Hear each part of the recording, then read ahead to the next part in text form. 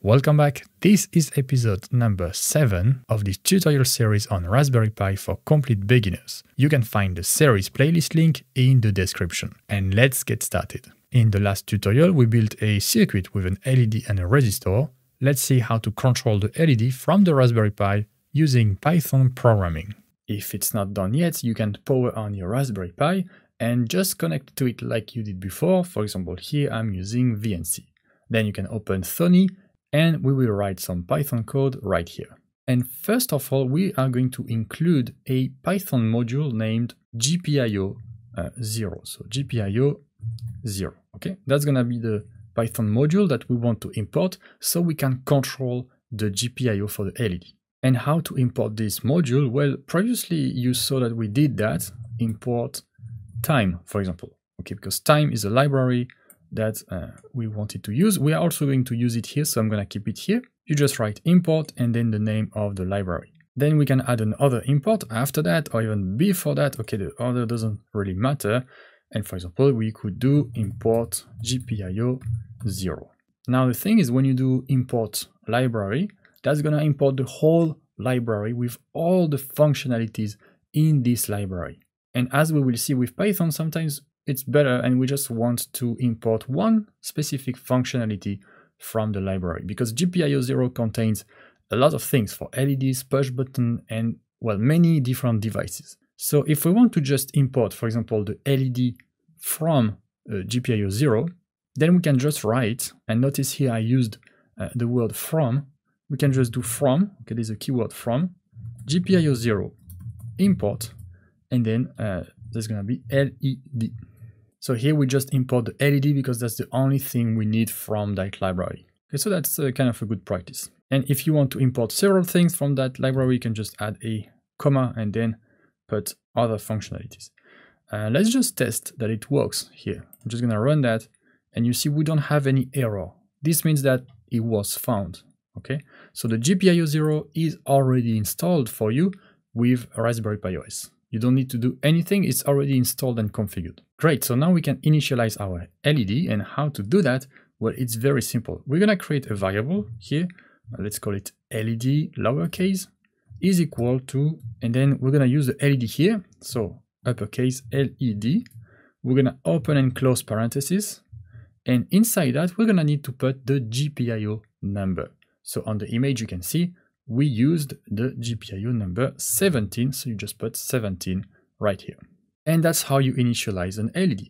So under the hood, what it will do, and as you've seen in the previous lesson, it will set the GPIO 17 as output. So then we can control it. Then how to control it, so how to say that we want the state to be high or to be low, then you can do LED, so you can use this variable, which in fact, more technically is gonna be an object. Okay, but I'm gonna keep the word variable here. So you're gonna use LED dot, and then you have a function inside the LED functionality here, LED dot on to turn on the LED. Okay, it's quite simple. And as you call a function, you need to put some parentheses. Okay, every time you call a function directly, you need to put the parentheses. Here we don't have any argument to pass to the function. Okay, but we still need to give the parentheses. So LED on is going to turn on the LED, so it's going to set the state for the LED, so for the pin to high or 3.3 volt. And then you also have LED dot off. Okay, so it's quite simple to understand. And this one is going to turn off the LED, so it's going to set the GPIO to low or basically close to 0 volt. Okay, so what's going to happen if we run this program? Well, we will not see anything because you ask to turn on the LED and to turn it off right after it. So you will not see anything, or maybe just a very brief flash. So what we can do is we're going to use this time library here to do time.sleep, and then let's sleep for 1 second. Okay, so this we have used already. We're going to turn on the LED for 1 second and then turn off the LED, and that's the end of the program. So let's run this program and let's see what it's going to do. And you can see the LED is turned on for 1 second and then turned off. I can run the program again, so I click again, and we have the same behavior. Now there is one thing I want to show you is, okay, let's say that we only have this line. So I'm going to comment. You see the comment is quite useful here. So I can comment it and then we can put the code back again later. So for now, we just set the LED to on, so to high, and let's see what's going to happen. And as you can see, the LED is turned on and then it stays on. Okay, the program has finished, but the LED stays on. And you might think, well, it's quite obvious we didn't ask to turn it off. But actually in this gpiozero, there is what is called a cleanup mechanism, okay? Because when you finish your program, you want to basically reset all the pins to their default state and default mode.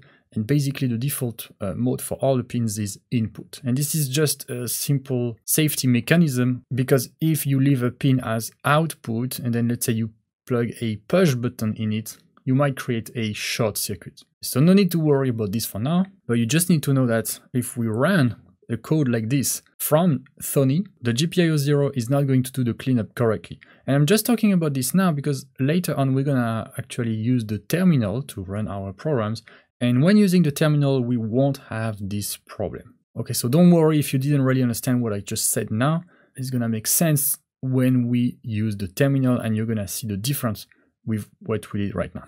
So we have our LED on. I'm going to come back to this code. LED on, we sleep for 1 second, and then LED off.